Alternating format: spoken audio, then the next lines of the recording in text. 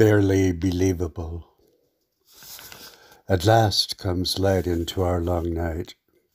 We had lost ourselves and did not know the way. Black came clouds, deep as night shrouds. It seems we did sit many years, barren of wit, while owls snored in their hollow house.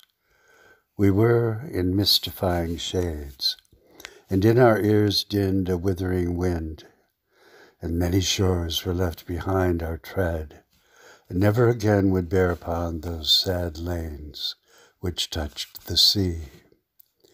One sat upon a distant shore, a place of exile, Patmos, island to his island, for it was he to be the traveler to a world outside of time, passing through the second world, even yet unknown, unto a further place.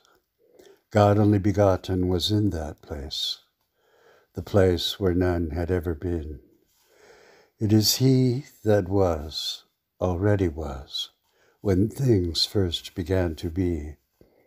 Here was person, personality, love embodied, a being in communion with God, while not a separate being from God. He was knowable in a greater sense than were the other persons, Father, Spirit.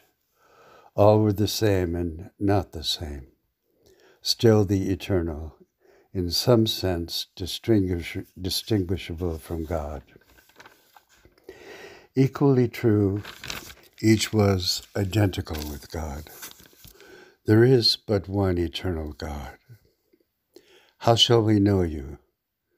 It was begun in ancient days, a glorious history, somewhat distorted by man.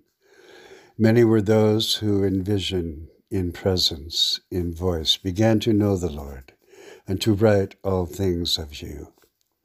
This John was to bring all things to conclusion. All of it is barely believable. Room was left for faith to enter. You would give to us the gift to leap across the worlds and be befriended. The Christ was begotten out from eternity, manifested to us, entering upon a mode of existence in which the experiences that belong to human beings would also be yours.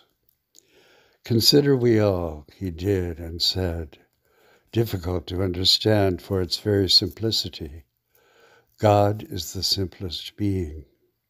There are no parts. This Messiah, the long-expected one, dwelt among us, trailing clouds of glory. Divinity attaches to you as humanity, yet will to us when we are in your tabernacle, in your person.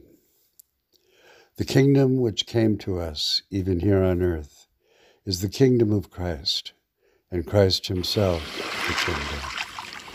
There were millennia of futility which sought another way.